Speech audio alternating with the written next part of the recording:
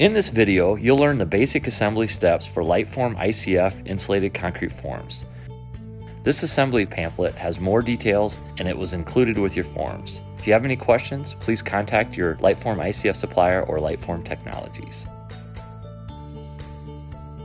For most projects, you'll need some basic carpentry hand tools, a tape measure, level, hammer, and bolt cutter, a bag of 24-inch zip ties, a utility knife, a snap line, and a coarse tooth handsaw. Power tools should include a variable speed screwdriver drill and saw. You'll also need good quality expandable foam glue, glue gun, and cleaner, as well as 3-inch and 4-inch coarse threaded drywall screws and an inventory of plastic washers like these. Have an inventory of good quality wood 2x4s for braces and 2-inch lumber for bulkheads at the doors and windows. The basic parts of your LiteForm ICF inventory include these folded, pre-assembled blocks. They're installed with the male castellations on top.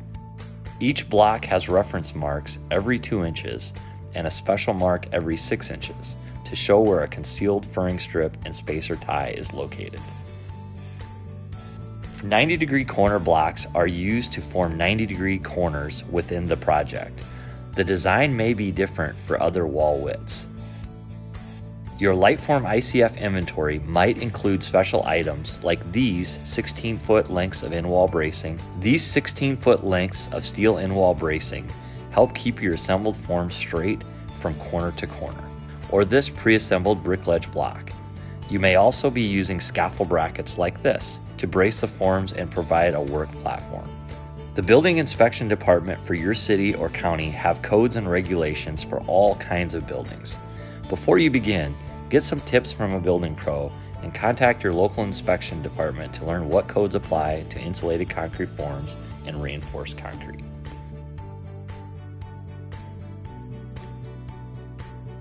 To get an accurate job, the concrete footing or pad must be level and wide enough for the forms, at least 4 inches wider than the concrete wall. If vertical reinforcing steel is required, cast 24-inch lengths into the footing or pad so they extend out of the concrete about 16 inches. Spacing will be dictated by local building codes. Place 2-inch pieces of 3-inch PVC pipe over the rebar. They'll be used later to receive the vertical rebar.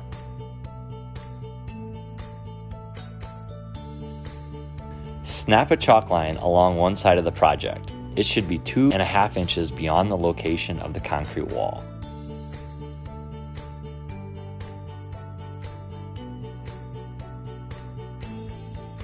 Compact molded corners, wraparound corner ties, and zip ties are used to assemble 90-degree corners. These compact corner blocks come with two 24-inch zip ties that will be used to reinforce the common seam at each corner. Firmly anchor two 24-inch lengths of dimensional lumber to the footing or pad at the point of each corner. Start your project by applying foam glue to the bottom of a compact corner and set against the 2x4 studs. Apply foam glue to the bottom of the full blocks and slide them onto the compact corner using the tongue and groove.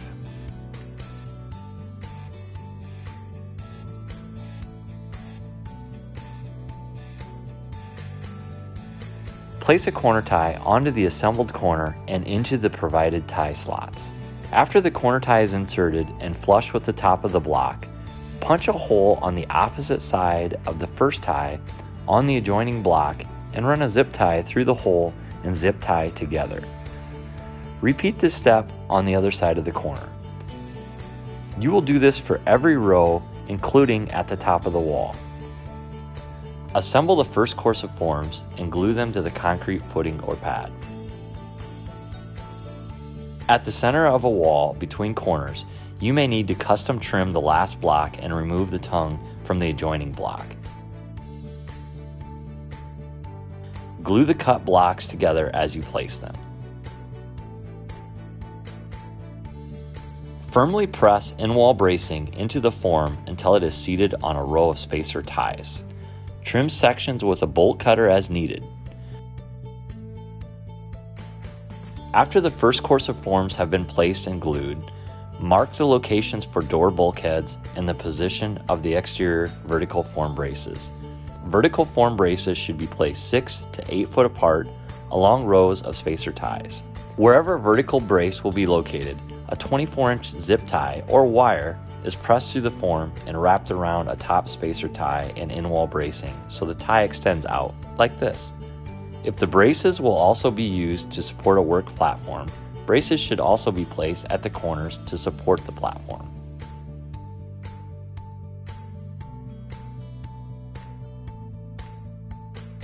At the second course, to create staggered seams, simply cut a full block in half and use each half to start the next course.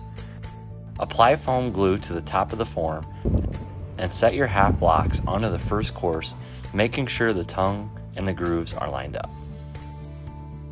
Now slide the compact corner onto the 2 half blocks and place a corner tie flush to the top of the form. You will need to trim the tongue off the adjoining block and reinforce with foam glue.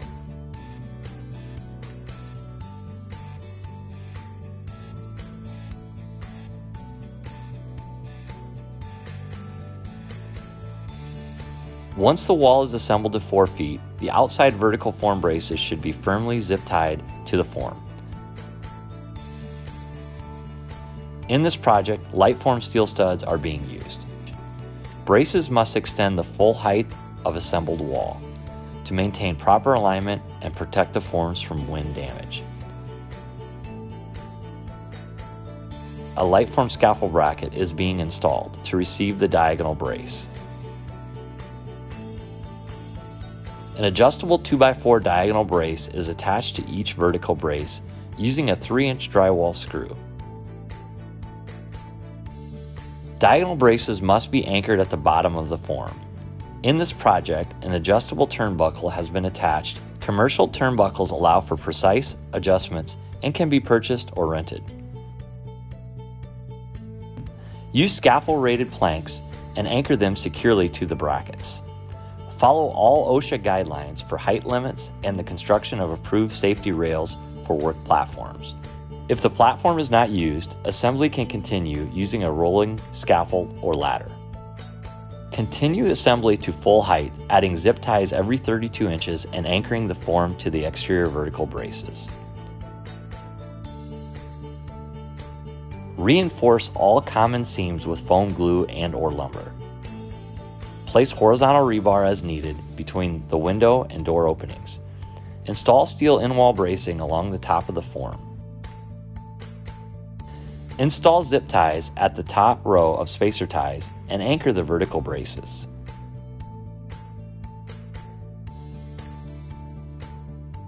Place vertical rebar by lowering it onto the PVC collars at the bottom of the wall. Rebar should stop approximately 1 inch short of the top of the assembled wall. To keep it from shifting, zip tie it to a spacer tie or the steel in-wall brace.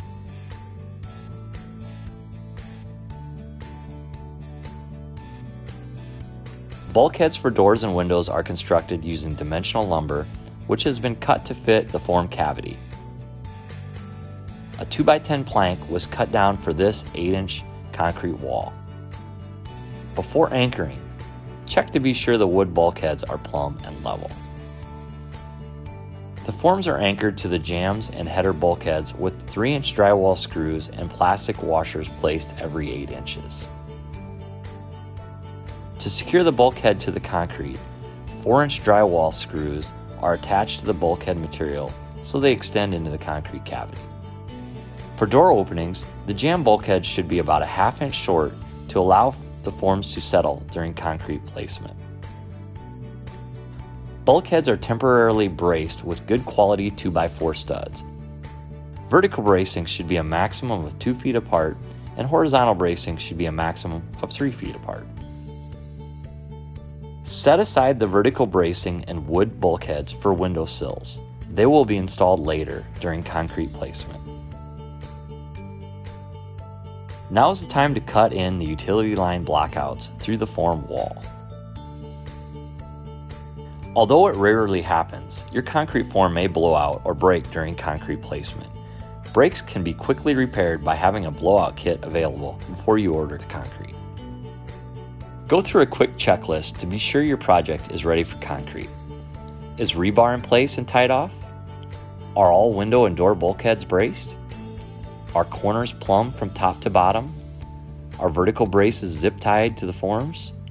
Does each vertical brace have a diagonal brace? Have utility holes been cut and temporarily blocked? Is a blowout kit handy? For most projects, concrete should be ordered with a design strength of 2,500 to 3,000 pounds per square inch, usually called a 5-bag mix. Smooth aggregate of 1/2 inch to 3/4 inch is recommended. Order concrete with a 4 to 6 inch slump. Use this simple formula to estimate how much concrete you'll need. Concrete is typically placed with a concrete pump. To minimize the risk of form failure, the discharge pressure from the pump should be reduced with a double 90-degree elbows, a hose reducer, or a hose harness. Move around the form, filling it in 4-foot lifts or layers. In about 30 minutes, the concrete will support its own weight and another layer can be placed. For best results, place a maximum of 2 lifts per hour. Concrete can be consolidated with a 1-inch internal vibrator. In this project, the upper walls will be wood framed, so J-bolts are being placed to anchor the wood sill plate for the frame wall. For best results on basements or below grade projects, a good quality self-adhesive 60 mil waterproofing membrane is recommended. It should be applied from grade level down over the concrete footing. As an alternate, good quality liquid waterproofing can be placed by a certified applicator. To install electrical and plumbing services, follow local building codes for your type of project. Electrical and plumbing lines are usually concealed in the insulation by carving a pathway approximately 1.5 inches deep with a saw, router, or hot knife, and items are anchored directly to the concrete.